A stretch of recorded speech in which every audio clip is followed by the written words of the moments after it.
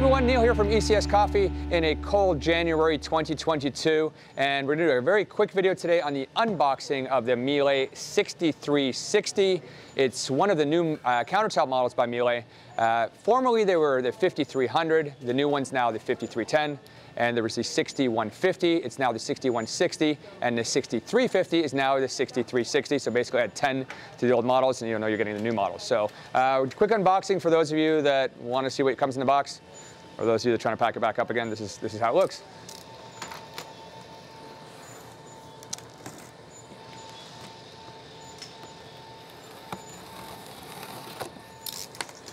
All right, so I'm going to flip this up a little bit so you guys can kind of see what's going on. Hopefully it doesn't all fall out on me, but here we go. We've got, looks like we've got 2 descaling tablets included with the machine.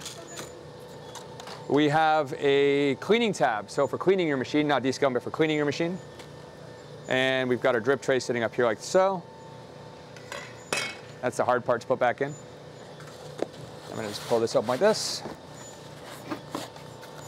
Always best to have 2 people doing this, but I'm solo. Some of you will be solo, so whatever we do, don't drop it on the floor. All right, so our box is out of the way. And before we get to the machine, we've got our little pack book here that seems to have in it let's see if there's anything added inside this little bag of stuff. Instructions, which most men won't read. Let's see what else we got. Looks like a bit of a cleaning guide. Yeah, that's pretty much it. Just the instructions to go with that. Move that off to the side over here. And we'll get this machine going.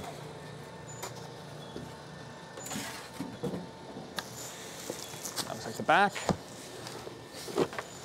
Nope, upside down, don't want to do that. Oh. Look what I found in here on the other side. So yeah, be careful of that. If you have ceramic floors, you want to be careful that doesn't fall out and smash. That's your milk container. Nothing else hidden in there. That could have gone bad had that fallen out.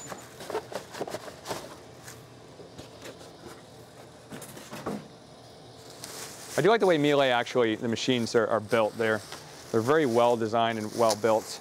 They always seem to be a little better quality on the build. I mean, it is a plastic casing, but the quality seems a little more solid. Comes with, I guess, building appliances for many years. This looks like it's the black with the bronze finish to it, so that's great. Okay, so our drip tray. Drip tray is not actually blue. It's got a blue sticker on it, so it's not actually a blue drip tray. But that'll go right in there like that. So I'll show you very quickly this machine and what it has. We're going to do a review on this video on this machine as well. It'll be a separate video, which we're going to do after this. But you've got your water tank here on the side. Inside your water tank, it looks like they've given us the milk tube that goes with your milk. So you've got that there, just for storage in case you're looking for it. We've got our bypass for ground coffee on the top right here, and we've got our it's right here.